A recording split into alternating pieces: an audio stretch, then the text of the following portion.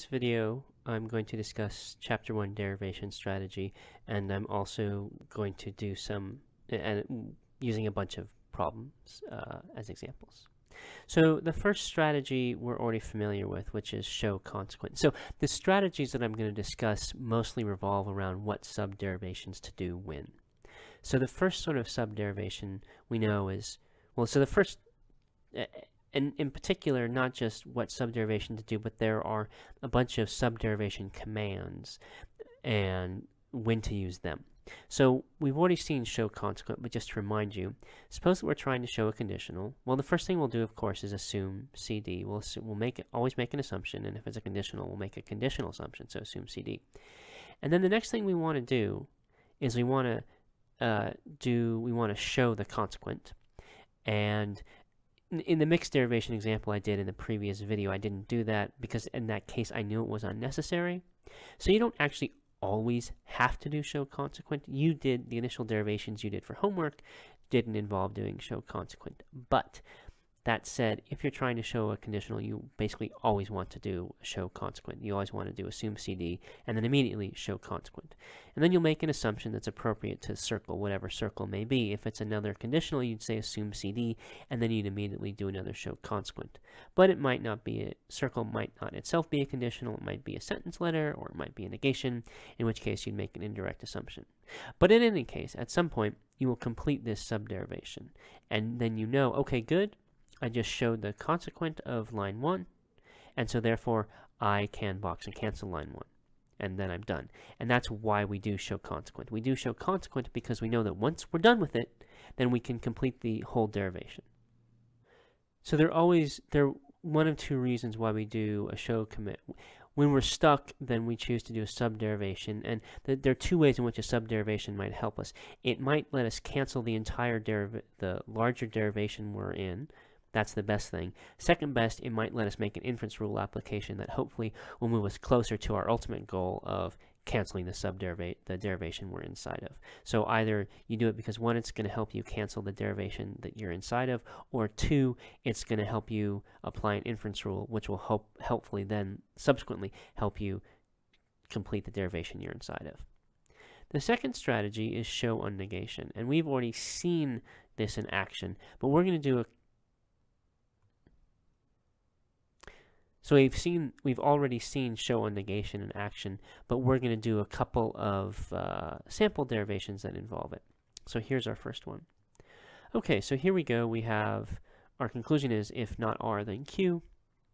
Our premise is if P, only if not R, then Q. So we want to show the conclusion. We're going to make an assumption, always assume CD because it's conditional. And now we're going to employ that first strategy we talked about. We're going to show the consequent of the conditional. So there we go. And again, we want to make an assumption. The only assumption we can make is an indirect one. And now, since we're done with setting up our derivation, we'll bring in our premise. So we have the one conditional on line 5, and so we want to look for inference rule applications with that conditional. We don't have the antecedent, but we do have the negation of the consequent, and that means we can do modus tollens. And so we get the negation of the antecedent. Now we want to look for more inference rule applications, in particular more modus ponens and modus tollens applications. So there are only going to be more modus tollens or modus ponens applications if there are more conditionals. But there are no more conditionals. Line 2 is not a conditional. Line 1 is a show line. We can't use it. It's an uncanceled show line. Line 2 is not R, it's not a conditional. Line 3 is an uncanceled show line. Line 4 is not a conditional. Line 5 is a conditional that we've already used. And line 6, while it contains a conditional, is not a conditional because it's a negation. So there's no more modus ponens or modus tollens.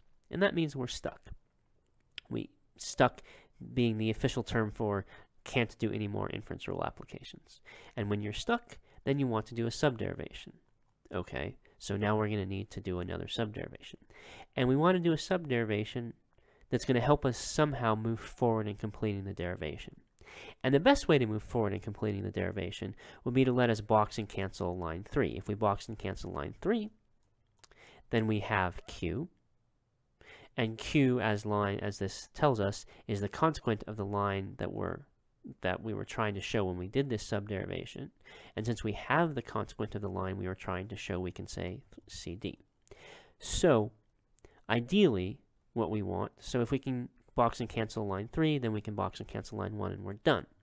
So what we would like, if we can get it, is a subderivation that's going to allow us to box and cancel line 3. And also we want a subderivation that's going to take advantage of lines we haven't used yet. Well, we have, on the one hand, we haven't used line 6, and we would like to get a something that would let us box and cancel. Well, line 6 is a negation, and it's a negation of this, right? Line 6 is not if P then R, and line 7 is if P then R, which has no justification.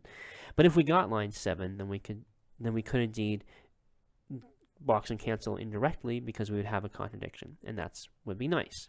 So what we want to do is show if P then not R, because on the one hand it will let us complete the subderivation we're inside of, and that will let us complete the main derivation.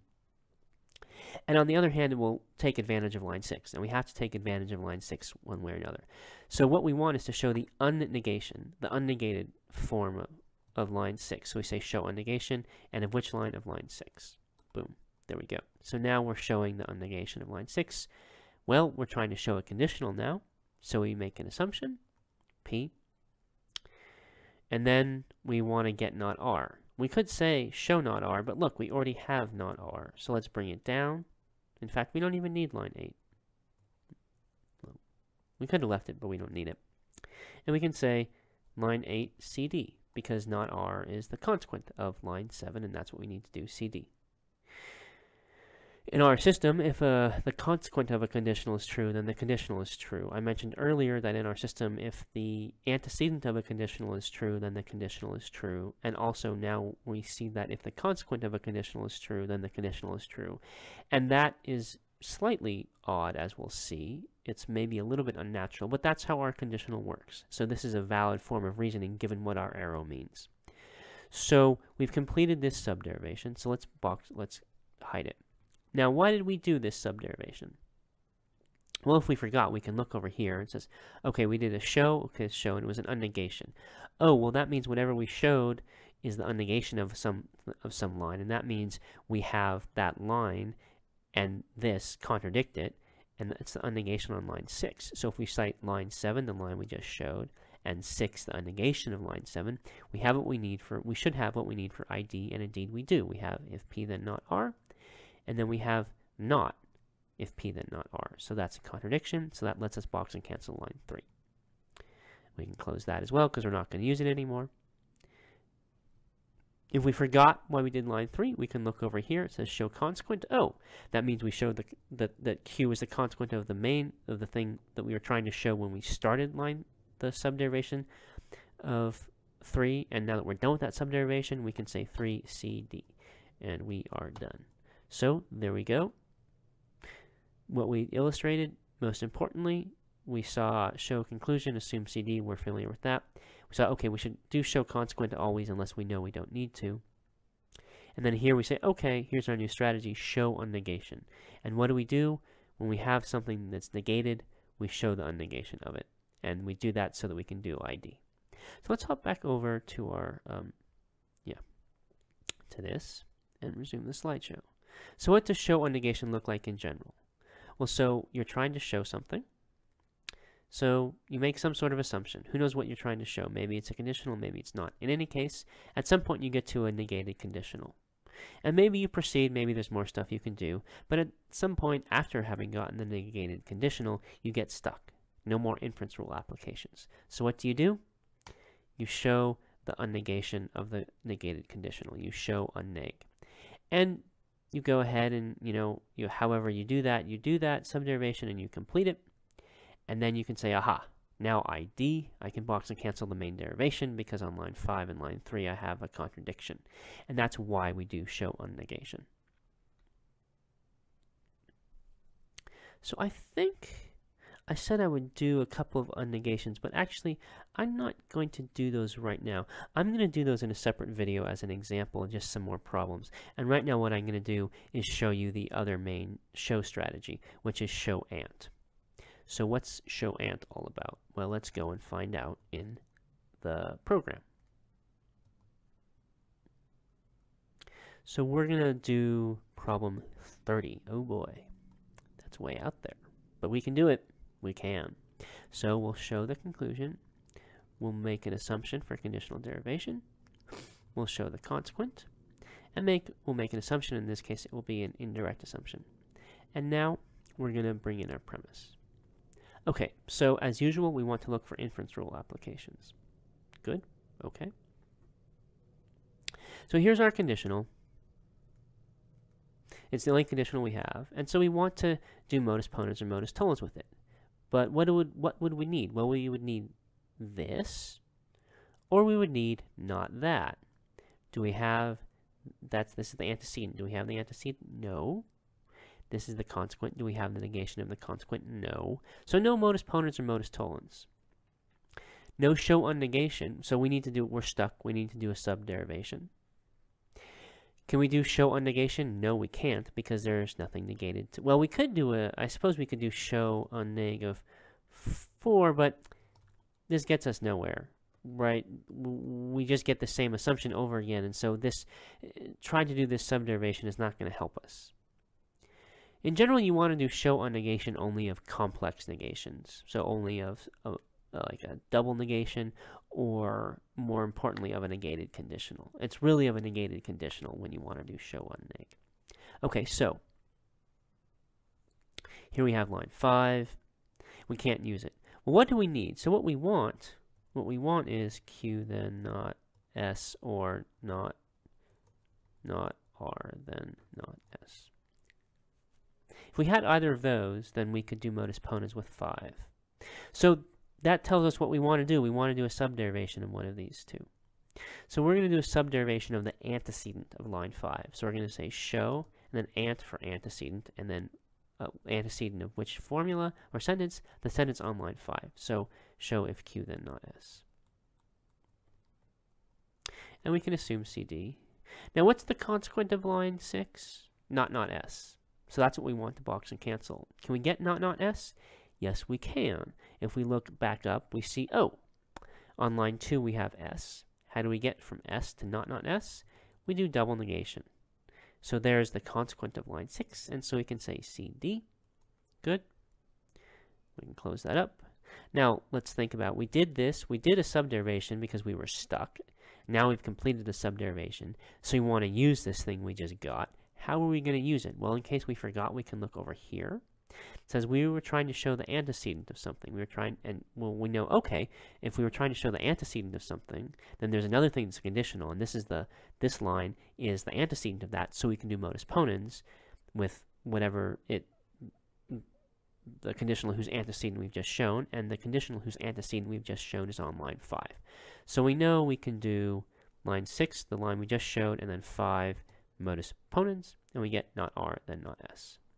Can we do modus ponens or modus tollens with this? Indeed we can. We could do 410 modus ponens, and we'd have not S. Can we use not S? We can. We can use it to contradict line 2. So we'll copy that down for indirect derivation. Hooray. So we've shown line 3 now. Why did we show line 3? Because it's a consequent.